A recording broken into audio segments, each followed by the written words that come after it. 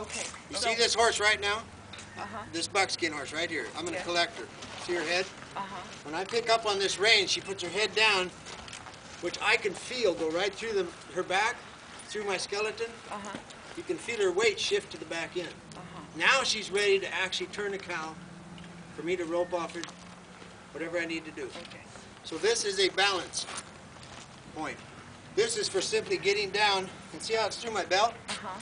We never, ever, ever lead our horses by these reins. Uh-huh. When we get off, we've already got the lead rope. Both our hands are still free and the horse comes with us. I see. Okay. Now, picture this. Work with me. I've got one tied down. I'm down here on the ground doctoring it. I need my horse, so I'm down here. I need my horse to come ahead. I can take the rope off. Not lazy, mind you.